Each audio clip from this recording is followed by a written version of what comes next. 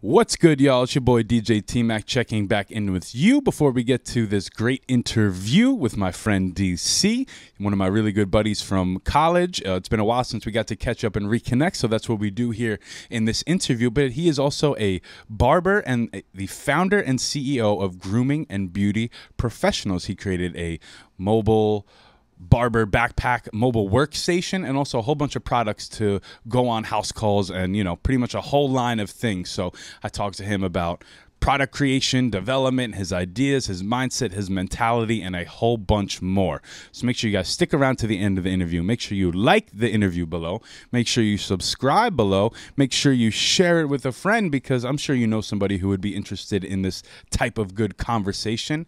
And comment, like, share, subscribe, all that. Did I say that? I don't know, but thank you so much for checking out this video. Make sure you stay tuned because there's a lot more to come this year. Enjoy the conversation. What is good, y'all? DJ T-Mac here with another great conversation. I usually say hip-hop conversation. I'm sure we're going to be talking a little bit of hip-hop also, but we're going to be interviewing a different type of artist today. This is my friend. He goes by the name of DC Rivera, and he is the founder and CEO of G&B Pro, Grooming and Beauty Professionals. He's got his own products and a whole bunch of different stuff going on. Has to do with barbering and just grooming in general. And you know, this is my buddy. I haven't seen him, haven't been able to talk to him in a while. So figured we'll get him on here, chop it up, and see what's going on in his life. DC, how are you, man?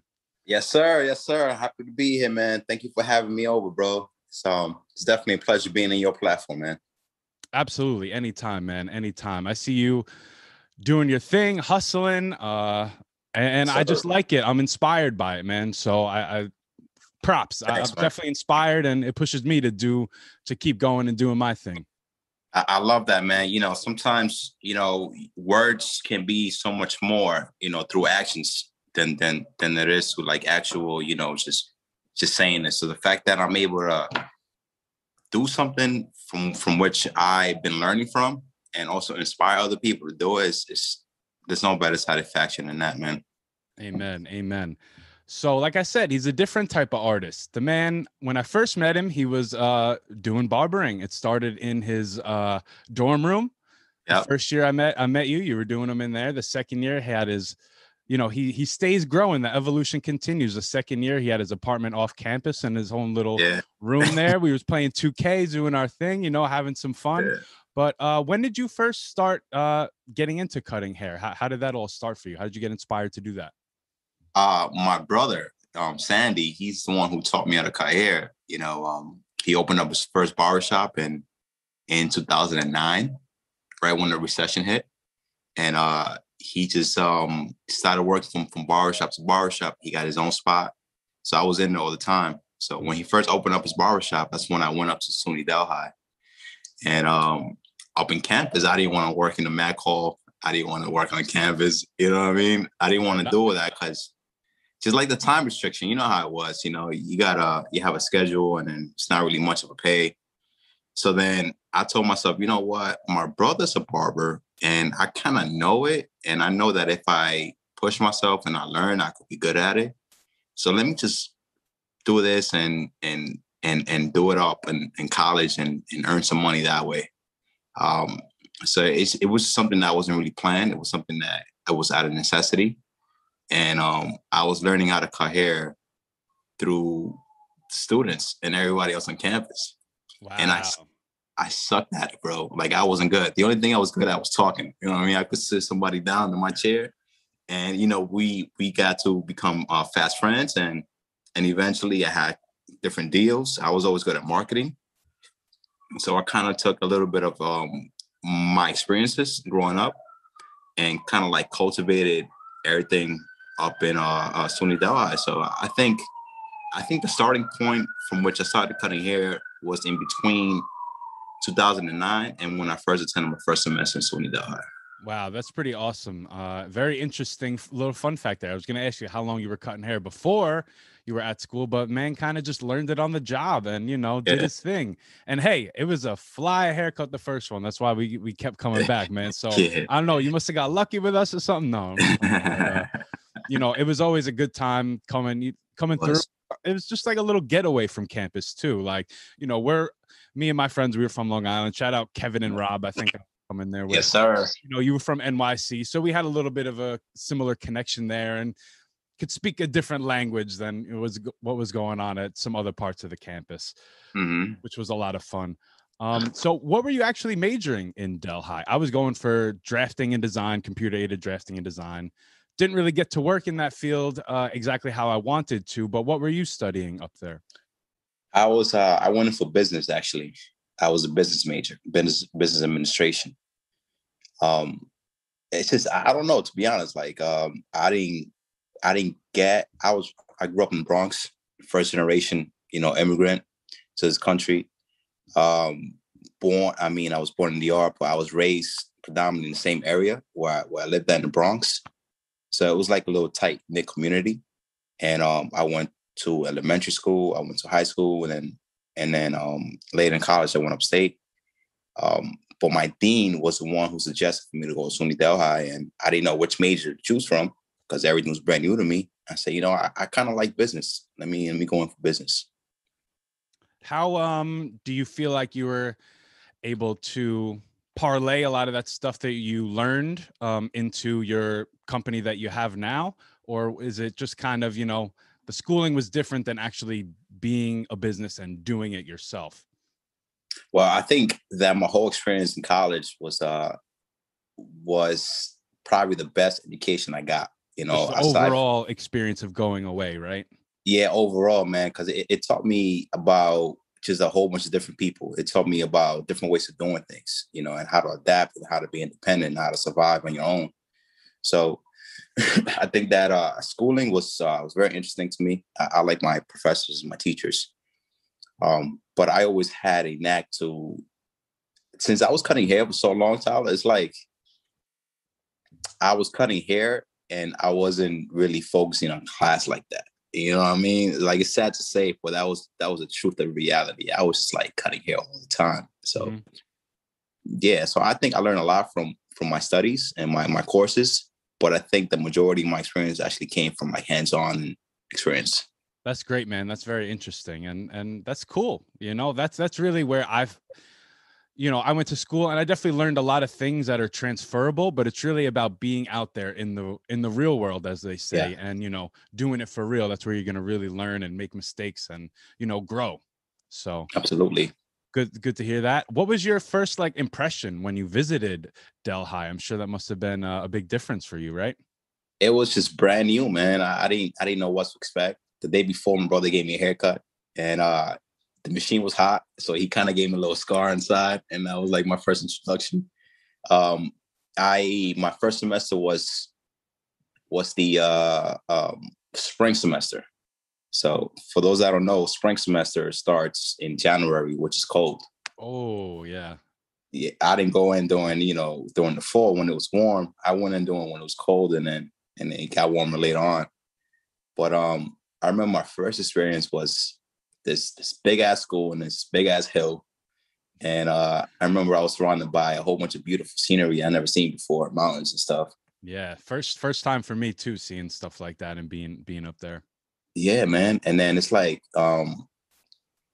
it's funny. I ran into a old friend that I used to work with at McDonald's when I was like 16, and he was up there. His name is Corey Miller, and we ran into each other. And we're like, oh, okay, that's cool. Yeah, you were here too. And then everybody was just happy, man. I remember it was a happy time. I was walking around campus, looking at everything. Everything was brand new to them. So it was a good experience, man. That's cool. That's cool. So when you're there, obviously, you know, you had this entrepreneurial spirit and, you know, the necessity to survive and make money, really, it sounds like. After school, I think is when you came out with the Easy Clip band, right? Was that your first product that you started developing? Like, you know, you had this spirit in you. Like, is that the first thing after cutting hair that like you tried to do? Yeah, man. So actually the Easy Clip band came to me in a dream, bro, believe it or not. Wow. Yeah, it was just something that I don't know what happened, but during that time, my oldest brother ended up passing away tragically in my home in Dominican Republic, my home country. And thank you, man. And then, it's just changed. My whole life has changed. My family changed. Everything was just different from that point on. So I told myself, I got to stop messing around, going out to parties and doing this. I had a whole bunch of money in the shoebox, but I had no money in my account. I had no credibility. And then I told myself, I gotta get my life together, man. Cause, things just could be, one day you could be somewhere and the next day you could be somewhere else. You never know. So then I was just thinking, and I guess me thinking about it all night, different things or different strategies to like really create a product in my head. Cause I always knew I want to create a product. I kind of fell asleep and I visualized this band around my wrist and exactly how you do it. And it was like amazing. It was like a sign from God or something.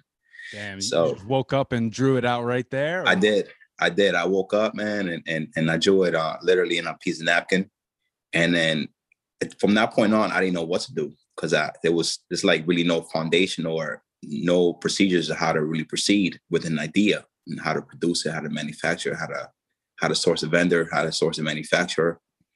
There's a lot of things that go into play. So I reached out to the best and most,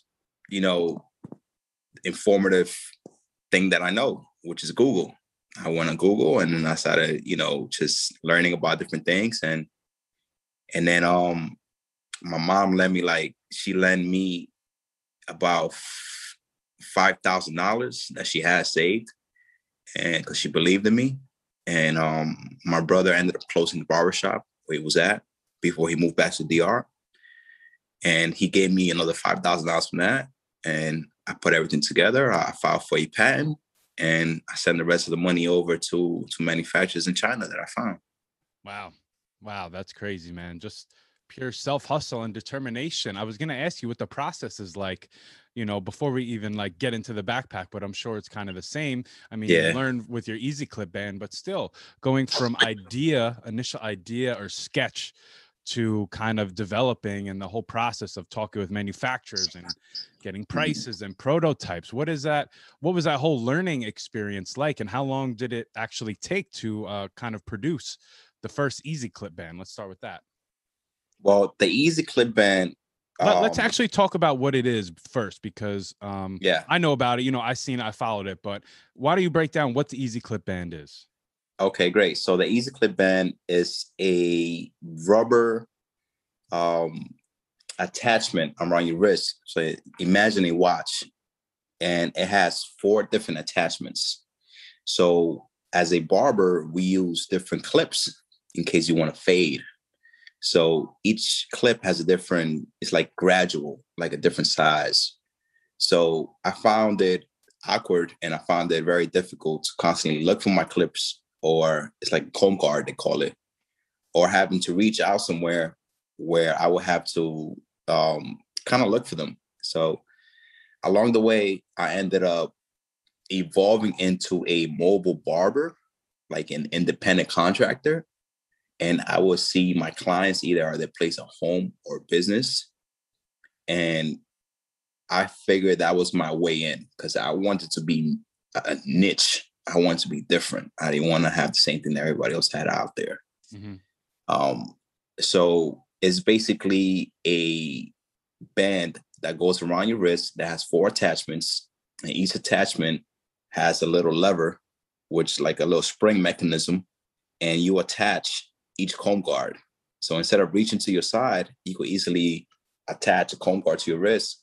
And when you're ready to switch them out, you just take it from your wrist and put it into the machine. Mm-hmm. So that's, in layman's word, that's what the Easy Clip band is. Yeah, man, that's pretty cool. I actually seen a promo video I think you were doing in the DR with, was that your cousin? And he was riding the motorcycle. Damn, bro. You did your research, huh? Taking it on and off, man. Hey, you know what I'm saying? I got to be prepared. Got to show respect. Thank you, man. You taking me down memory lane, man, bro, because we having this conversation and it's like you're helping me remember, the process. Because like when you're really going all the way with something, sometimes it's easy to forget how you get there. Mm-hmm. You know what I mean? So for all of you out there that's listening to this, it's always good to really take some time and really reflect on either your accomplishments or, most importantly, your failures. So the fact that we're having this conversation right now is helping me tremendously, bro. Thank you for that. Hey, man. I mean, you're giving me inspiration right now. So, I mean, I'm just doing my job. I love watching interviews. So that's kind of how I got into it. I'm just interested in stuff. So I just want to learn more and ask questions to especially hip hop artists, but entrepreneurs and people who are doing something they love, which clearly you're doing. You know, I could see it in social media. So it's great to catch up with you in this way. Yeah, thank you. Yeah, for sure. So easy clip band, and like how long did it take to get like the first one and start selling it? How long would you say from dream to like, all right, we're up and running? All right, so dream to me actually having the tangible product probably took like a year. At first I was trying to figure it out, because when you want to develop something like that, you got to open up a mold. So it's like a big piece of like a metal block or plastic or titanium, whatever it is that the application is going to go in. Mm-hmm. You have to buy this block, and then they have to laser the machine in it, like laser and cut get the parts right out of it. and get the mold, and then they inject the plastic, and the plastic comes out. So you got to be really careful about the measurements, because if you mess up, you got to do the whole thing over again. Yeah. Right. So it took a while for me to figure it out. And this was before 3D printing. So that means that you really had to take a shot and really go out there and do it. But then along the way, 3D printing came out, and it was still kind of new. Nowadays, you can just buy the machine and do it at home if you want for cheap. Yeah, it's crazy. Actually, I remember in Delhi, we had a 3D printing machine, and it was, it was big, it was expensive, it was loud, it was hot. But a few years later, my friend's got one in like his camper or some shit. So that's amazing, bro. So it's crazy how quickly the technology changed for that. Has changed over time, So it's like at the time when I was developing the product, everything wasn't really up to standards from what it is today. So it took a little bit longer for me. It took more of a chance that I had to take. There was a lot of liability in play, but I never let that stop me. I always, focus on getting the job done, and always trying to remain a positive mindset on it. So like about a year or so until I actually had the product, and then I had to make the product. And then the funny story is that me going on YouTube and me doing some research, I said, you know what, I gotta introduce this big. So when is the next like expo, either for barbers, hairstylists? Mm-hmm. And then I found this expo online. It's a CT Barber Expo in Connecticut. And that was probably like their fifth. Now they're a lot bigger, more known. And I ended up taking some of the money that I had. I had nothing left, man. I didn't have a job by that time. I was just trying to hustle. Just eating peanut butter and jelly sandwiches, and you know how it is, man. Survival mode. Yeah, man. So I ended up taking a little bit of money I had. I bought a booth, and then sometimes in life you got to be patient, man. You can't rush the process, man. You can't sweat the techniques. You know what I mean? Talk about it. So then I ended up buying the booth, and then my products weren't going to be finished. Production wasn't going to be done by the time that the expo was gonna go live. And I ended up rushing it, and I got a whole bunch of like easy clip bands. A lot of them were faulty, they were all messed up, broken, and I had a few left. So I took the good ones that I had, I put some crazy glue, and I took it over to the CT Barber Expo. I sold a few, and I gained a lot of experience through that. My whole family was here, so it was pretty cool. That's cool, man. Yeah, I'm sure you did a lot of networking there, and was that like your first time? Mm-hmm. I don't really know about the barber community, so maybe like the local people, and you guys talk or whatever. But what was it like being at a barber expo and seeing different people probably doing different things, all different products? What was that like?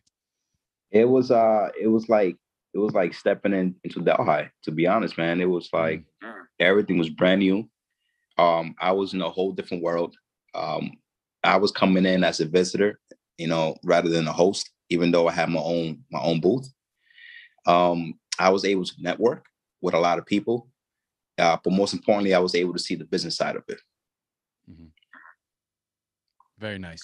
So after the Easy Clip ban, how long after that did you start to develop the backpack or mobile workstation? I guess that it just speaks to wanting to be more efficient with your clients and when you're showing up to places. So talk about that idea and, you know, developing that. So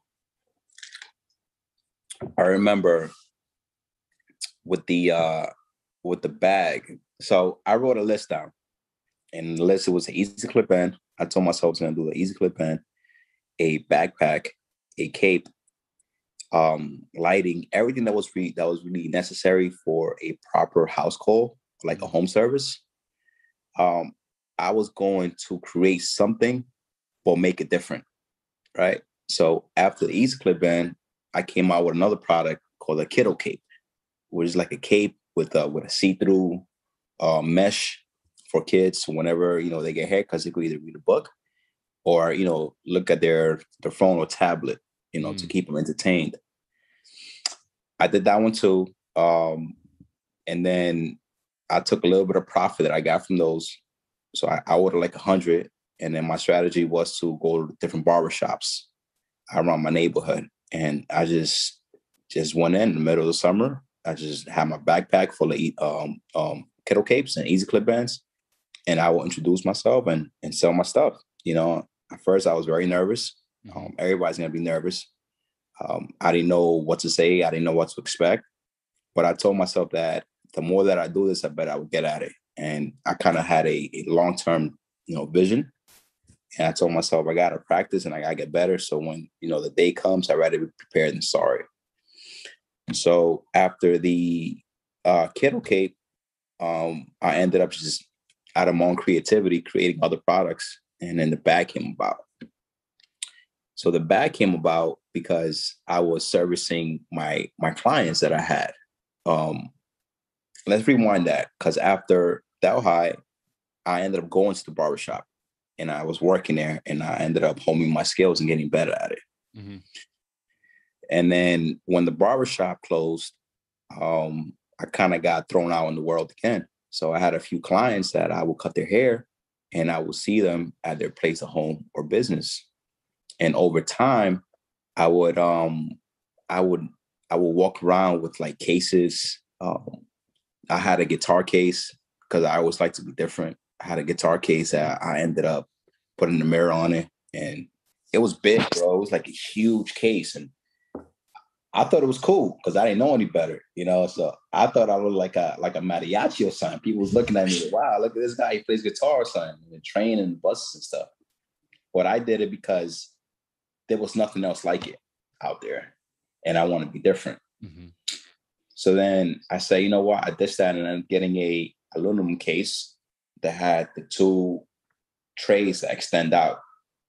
So then I had that case, and I bought it for like $200, and I was upset because I told him, why does this cost so much? It should be affordable. It shouldn't be that much money. So then I used to carry my case, and then I carried a backpack with my blow dryer and other heavier, you know, equipment. And then I used to, being from New York, you know, we got to take trains and buses and public transportation everywhere, that I started getting clumsy and uncomfortable to carry all my equipment. So then I told myself, you know, what if I had a backpack and a case, kind of like a hybrid together? How would that look? Let's try doing that. Then I went to Google again, and I went on eBay and Amazon, and I started doing my research. And I didn't see anything like it. So I said, maybe there's a void over here that I could fill. Maybe there's something out of my own necessity that I'm sure other people out there will also benefit from. So then I got designing just a bag and a tray, and then I went to like 10, 20 different samples. I didn't know what a pattern was. At one point, I thought a pattern was like a design. It's actually like, you know what a pattern is, right? Not really. What are you talking about? In what sense? So a pattern is basically it's what the people who sew things together use as a template. So it's a paper, and then they use that to trace it over and cut the size of the garment or whatnot. Okay. So then I learned what that was. I went to the garment district here in downtown, and I met this guy called Alan, and he made my first bag, and it was like a lot of money, like $3,000 that just to do that alone. Wow. I took that and I ended up just kind of using it and see what could be improved on it. Then I kind of broke down the case that I had and then put the extendable trays that were in that case and I put it in that bag. And I kind of started working with it ever since. That was back in 2006, 2007. And then I ended up sending my 2006 sample. or 2016? I'm sorry, 2016, 2017. Got you. Yeah, I feel like I lost 10 years of my life during that time, man. Damn, man. Much work. What happened? I don't know, man. So then I ended up sending over my sample to China, TMac, and I took a chance. I took a gamble, and I was scared, to be honest, because I didn't know what to expect. They steal my design. I thought they were going to disregard it. I didn't know what was going to happen. I found this manufacturer, and she took my sample and then created her own sample, and she sent it back to me. And that's when the first model of the Pro bag ever came out. I took that and I kept working with it in 2017. I seen there was potential and I need a lot of money. So then I got my Uber's license, my TLC driver license. And I told myself, I need a car to see my clients. I don't want to keep taking trains everywhere. And I also could use the money on the side.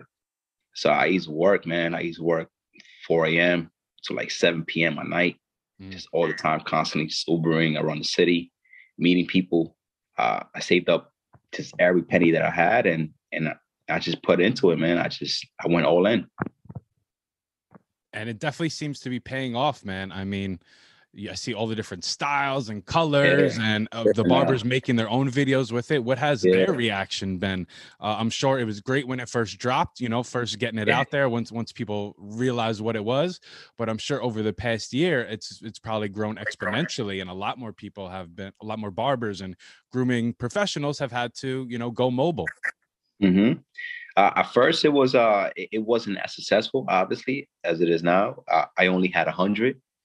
And at that time, I was living with a roommate in the Bronx. And I remember receiving just boxes and boxes and boxes of products, which is like 100. And to save money, I ended up telling them in China, hey, don't assemble it, keep it flat so I could save some money on shipping. And I'll assemble it over here. I did that. And that was like the worst thing I could have ever done. Oh, that's a lot of assembly required, my friend, right? Yeah, a lot of assembly, and then it's better off for them to do it there, and then you receive it, just how it's supposed to be here. But I remember I sold a few. I opened up my first Shopify account, and I sold out of the 100 within like a couple months. There were a few of them that were no good, and I kind of like took the loss on that. But then I did that not necessarily to make a profit, but to test the market and to see if, I had something good going on over here, see what other people thought about it. To this day, I still got people with the first original bag and tells me, yo, I still got the bag, man. I still love it. Wow, that's great. Yeah, it's amazing, bro. It's a good feeling. That's really cool, man. I mean, I don't know anybody that's like developed a product, so it's really interesting to get your perspective on that and hear you talk about the whole process. And it's not just I design it, they ship it over from China, it's good. Like, you had to take a loss, you had to assemble it yourself, you had to, go through all these different difficulties and trials and tribulations through it. But man, just the perseverance, you'll be able to survive and come out better and stronger. Absolutely, TMac. I remember I told myself, because I used to work so much, just driving around the city, that I used to tell myself, you know what, this is only temporary. This is only temporary. It's going to change. It's going to change. It's going to change. And I was going crazy at one point, because I had no money. And being an Uber driver in New York City, there's a lot of expenses involved. Gas, car, insurance. So I was kind of just hustling so hard, and I was tired, and I was getting, kind of overwhelmed. But I always kept that in the back of my head, T-Mac. I always told myself, you know what, this is only temporary, and then it's not gonna last forever. Mm-hmm. So I think that's that mindset that people should have moving forward, and know that you are gonna get trips and bumps further down the road, but just know that, the road is not gonna stop immediately when you feel like you're gonna have a challenge. It's gonna keep going and go on, go on, go on. Eventually, you want to travel around the world. You know what I mean? You want to take your idea around the world, around the globe. Yeah, man, that's great. That's great to hear. I mean, it must be gratifying. I see on social media last week, you posted a picture with the truck full of backpacks. It looks like you got a new office recently. Man, Yes, sir. upgraded to a nice office. Yes, sir, man. So I ended up, the first time I ever received my inventory of the new bags. It's crazy, man, because I started in 2016. Things didn't really pop off until 2020, March, until March 14, 2020. And that was like a month after the pandemic started. Mm. So when the pandemic happened, that's when I was due to receive my inventory.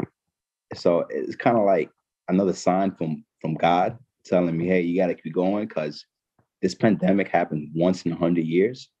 And it just so happens that I'm dropping this product that benefits a lot of barbers and hairstylists, tattoo artists, and anybody in the service industry, with a means to really be proactive and earn a living while their store were closed through the pandemic. So I dropped the product in March, coincidentally when the pandemic happened. And everybody started seeing it, and then it just took off from there, man. It's just been a rocket ever since. So great response from people. People are loving it. What's like the best feature that people love about the backpack or that they mention?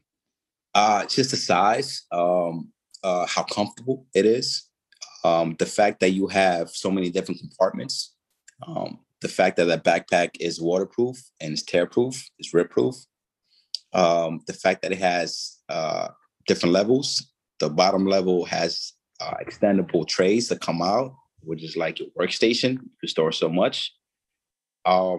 Every detail about the bag was really was very was thought of throughout, right? Because I want to get the exact size. I want to make sure that I want to make this bag as perfect as possible, so people won't necessarily feel like they're missing out on something that they need. And aside from that, I also wanted to make the backpack customizable, right? So I didn't want to go into it like an IBM. I wanted to go into it like a Mac. You know what I mean? Brand new and fresh. Interesting. Okay, so I mean, backpack, that's awesome, man. I almost want to get it for my DJ stuff because it looks like there's enough space. I'm gonna disassemble it. But no, I actually seen DJ Clark Kent, who worked with Biggie and like Jay-Z. He just teamed up with the company To Me, I guess. I think they make clothes, or I don't know if they make bags, but they actually came up with the DJ backpack. I just seen this like 2 days ago, but it's like $750. So I think me and you got to get together and we'll come up with do something for the people, man, for the people. Yeah, we got to, man. Hey, man, listen, this item here, this product, the Pro Bag, could easily be translated into so many different industries. That's the beautiful part of it. Very. But it's also affordable, right? It's not on $700 piece of equipment. Yeah, it's like it's $750, pushing $8 once you get to the shipping and the taxes and all that. I'm like, I'll just use what I have for right now. And if it rains, I'll put on another jacket over it or something. You know what I'm saying? Yeah. But that's cool, man. The waterproof, all the features. That's I'm sure that's really great for all the mobile people who are using it. So are you still doing cuts? I mean, this is a owner operator, he's working, he's doing everything. Are you mostly developing products? Kind of what are you mostly focused on nowadays? I got to maintain the vehicle, man. I got to give it oil changes here and there. I got to make sure, everything is up to par. I got to make sure I stay on top of my game. I don't have a clientele on a regular basis anymore because just my time is limited. But I have learned to really learn how not to really overexert myself. So now I do have a couple clients that I see here and there, just to keep practicing on my skills, and because I love it, I use it as content as well. Mm-hmm. But it's hard for me to really, just be on call. Mm-hmm. I mean, talk about that balance. I heard you mention the marketing earlier, so I assume you're doing all the marketing online and stuff like that. It's Yeah. serious stuff. I mean, that's a whole job in itself, is just marketing. There's a whole job in just developing it. Somebody's just doing haircuts. So like, talk about that balancing act and putting on the different hats to play these different roles. It's hard, man. I just tell myself, you got to artwork yourself because there's somebody else out there that's going to work harder than you. So I always told myself that. And I always try to learn every single aspect of my business before I hand it up to somebody else. So you need to know how to run your company from dirt to sky, and not have to rely on other people to do your job for you without you knowing what they're doing. You know what I mean? So probably like a year since we've been a successful company. And when I say we, I always speak about myself and G&B Pro as a brand. But email, customer service, manufacturing, sourcing, accounting, maintaining a website, marketing, accounting again, bro. It's like one of the big ones. Taxes. It's a lot. It's a lot. It really is. But I learned how to manage my time throughout the day. So if you have 24 hours a day, you sleep for 8 hours. What's that? You got 16 hours left? Out of 16 hours, you probably have another 3 hours to eat, socialize or something. That's 13 hours. Now you have 13 hours in a day to really, plan out your day accordingly and be on top of your shit, bro. Because if not, then it's just, you're gonna get overwhelmed easily. For real. Yeah. It's, you can get pulled in many different directions, but it's just about having that focus and just maintaining and pushing forward down that path, right?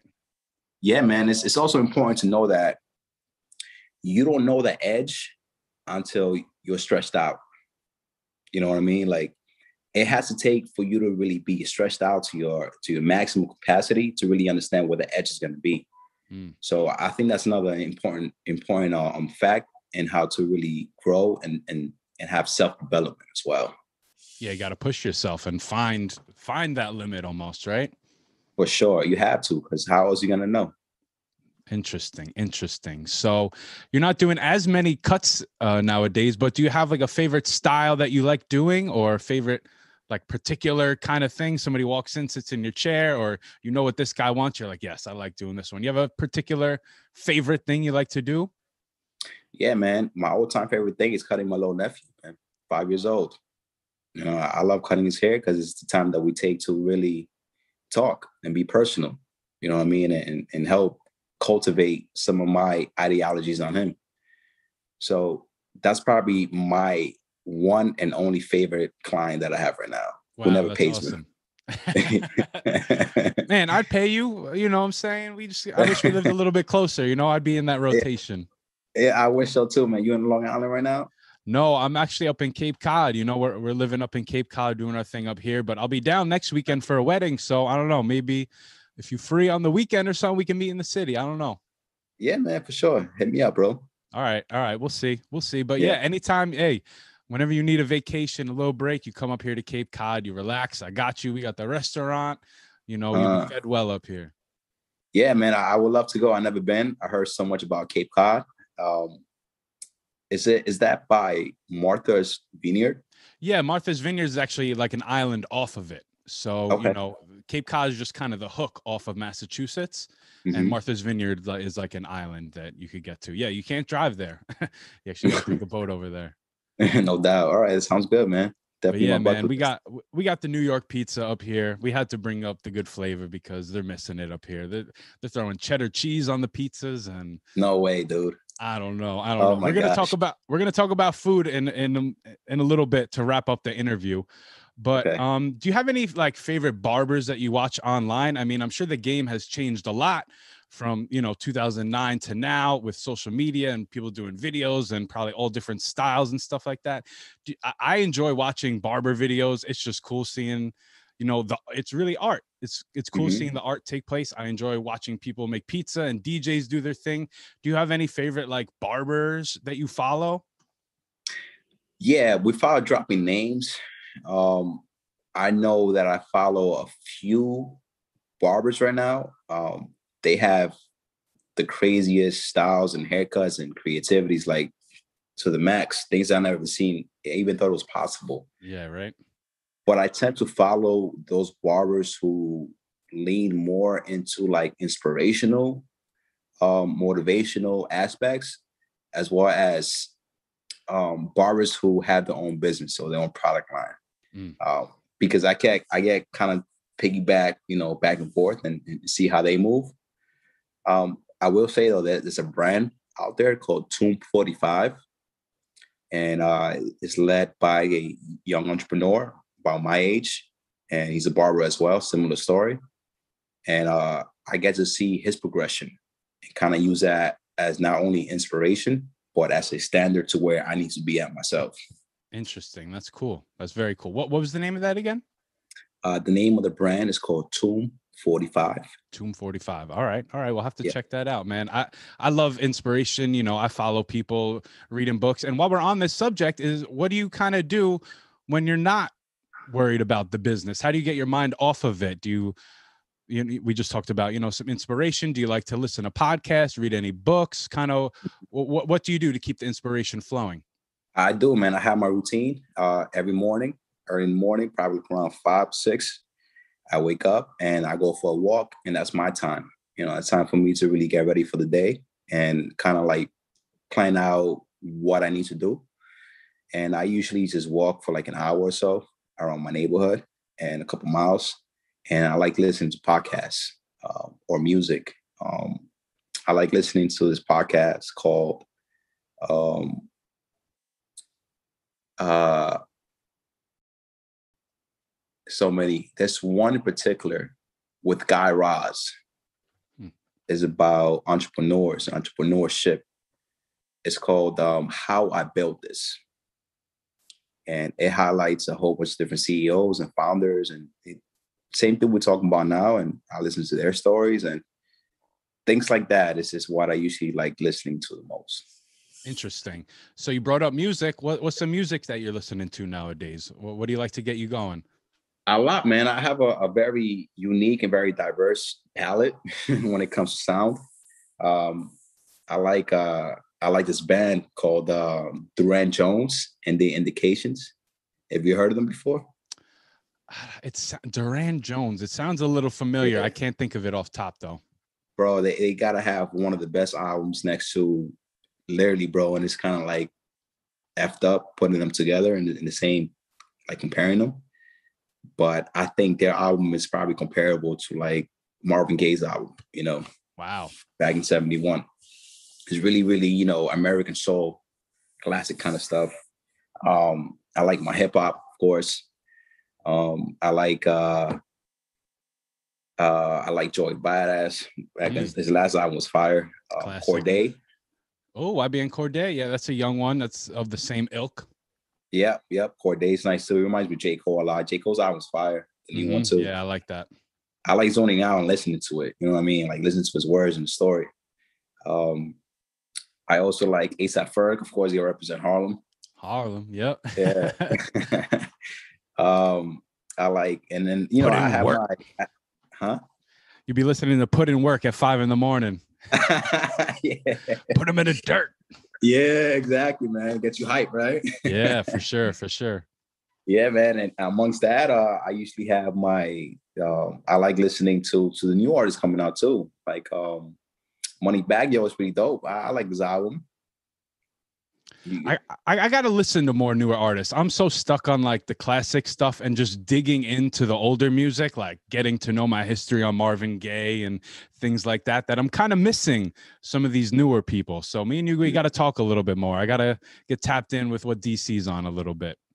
Yeah, man. I'm not gonna tell you it's like the best stuff out there, but it's like things that I like. You know No, what I it's mean? interesting and different, man. I'm definitely gonna check out Duran Jones. That sounds very Yeah, interesting. you have to. Yeah, it's a good album, bro. Do Definitely you will. have do you have like a favorite 3 albums? You know, famous question. Like if you're stuck on an island, you got 3 albums to bring with you. What are they? What are they gonna be? Marvin Gaye. All right. What's going on? You have Duran Jones and Indication, American Love Call. And I think the last would have to be Kanye West.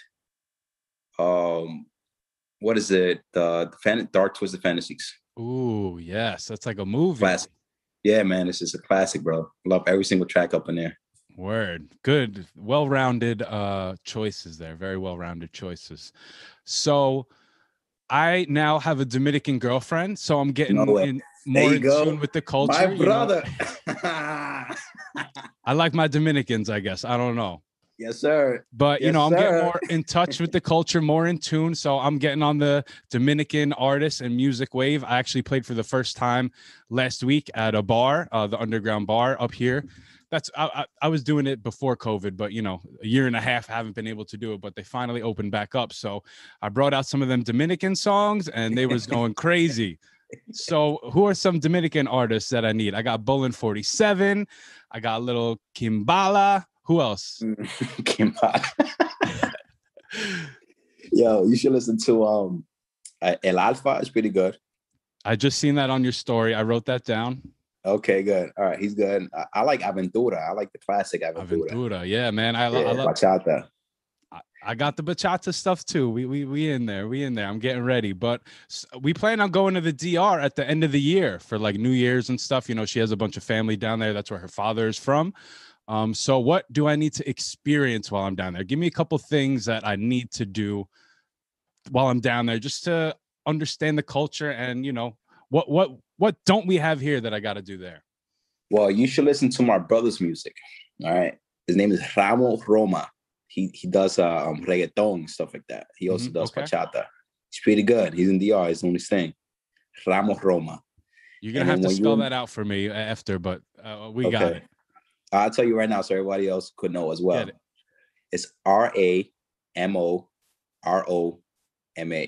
Ramo Roma. Ramo Roma. Got it. You got it. Yeah.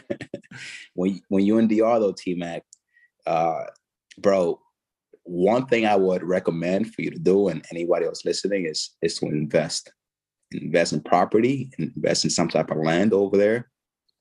It's obviously more affordable than here. Taxes are way more affordable too. Plus, you have a little getaway that you go back to, Airbnb it out if you're not using it. But when you go to DR, you could definitely go to the beach, get a fried fish with tostones, chill on the beach, a little Corona. Yeah. You go over to the mountains. You go over to it's like a whole. My uncle has a farm with a whole bunch of guineo and batata and yuca and potatoes. Just a whole bunch of things like that on the farm. You could also go to the capital if you want to go and experience some history, which is one of the oldest cities in the Caribbean, Santo Domingo. Santo Domingo, yep. You go to Santo Domingo, or you could just go to my hometown, Haina. It's a little village, man, and I'll show you a good time over there. For sure, man. Hey, we're gonna go all around. We're gonna try to spend a few weeks down there, and get in touch. I'm trying to get some dance lessons on YouTube. You know what I'm saying? I gotta be able to move a little bit, not embarrass myself too much. You can't be the gringo over there that can't dance, bro. You gotta go over there and you gotta outshine, man. That's what I'm saying. I'm trying to tell my girl this. I gotta practice. Yeah, you could. Do you like dancing bachata, merengue, salsa? All of it. I just need to learn it. Yeah, salsa is probably the more complex one. Merengue is the easy one, 2 steps. But I think bachata is the easiest because it's the slowest. I got the 4 steps, the first 4, That's all you need. And then everything else after that is just creative. All right. Nice. So we're gonna work on the dance moves before we go down there. But how I've kind of been ending all these interviews, this is Flavor in Your Ear Radio. We bring the flavor in music, but I'm a pizza man too. We spin, but we make I pizza. Like that. So give me a a Latino food spot or maybe Dominican spot in particular in New York in your neighborhood that's like your go-to spot? And give me a pizza spot too if you have one. El Malecón. All right. They have 3 locations. They had one in New Jersey, but I got kind of bit off of them. So they got sued and they closed it down in Fort Lee. There's one in 181st. All right. I'm sorry, 179 on 231st, where I grew up at in the Bronx. And they have another 2 in Manhattan. And they have the best coffee in the world. Do not take a sip right away because it's extremely hot. Okay. But make sure you get it light and sweet, bro. Oh my God, they got the best coffee. And that's just the coffee. So imagine the food. Yeah, we didn't even get to the food yet. The food is out of this world. And you get half a chicken. That's their thing. Their thing is chicken. When you go by the window, you see rotisserie chicken just rotating. And it draws you in because of the smell, bro. It tells you, come in here. You go in there, you get yourself a half a chicken, right? You put a little bit of lime on it if you want to get a little bit of citrus, Caribbean kind of taste to it. But I would recommend you get the chicken. Tell them, give me the chicken from the back because that's one that's the crispiest. All right, you get that one because that's one with the skin that you can take off and either put the skin as a dessert to treat yourself afterwards when the meal is done, or you could just eat it the classical way and just eat it with the chicken breast and stuff like that itself. But make sure you get the chicken. You get the chicken. You get the rice. You can either get un moro, which if you don't know, a moro is you can either get a moro with habichuela, which is beans. Or you get it with guandules, which is like peas, some shit. Put that together. And then they give you like little bananas on the side. You got to order tostones too if you want to. If you really want something good during the winter time, what you do is that you get a sancocho. Okay. So you go in there, you tell them, give me a large sancocho. But you got to look at them though. Sometimes they don't put enough meat in there. So you got to make sure. Oh, okay. You got to watch them. You got to watch them, bro, because sometimes they only put like either chicken or whatnot, but it comes with ham. It comes with chicken. I don't like the chicken on it, though, because then the skin is not crispy. I like my skin crispy. Or you can get it with like oxtail and other stuff like that, too. And it comes with like plátanos and yuca and potatoes and all that good stuff. You take sancocho, get a large sancocho, because we both, we men, so we need to eat, bro. You get a large sancocho, and you get the tostones. You dip the tostone in the sancocho. You dip it in like an Oreo cookie in milk, bro. You take a bite, and you do it again, because the tostone is like this big, bro. That's all you need. It's going to warm you up. You got all your nutritions that you need throughout the day, and it's the best restaurant in the world, El Malecón. Now, if you want to get the best pizza in New York, there's only one place for that, man. It's called Sam's Pizza on 231st and Broadway in Bronx, New York. That's all they do. They do the Sicilian and they do the slice. Nothing else. No tomato, simple. No meatballs, no Parmesan, whatever. It's straight pizza. And this is what he closes in the weekend. This guy has some nerve, bro. Wow. He closes in the weekend because he knows it's so good. It only opens Monday to Friday. That's ballsy. That's great. That's all you need. That's all you need, man. Sam's Pizza. Sam's Pizza. We got that noted, man. I'm going to go back. I'm going to write all this down. I hope you guys are taking notes out there. We're getting gems in business, gems in food. It sounds like you could survive hibernation just by eating a couple of those meals. You know what I'm saying?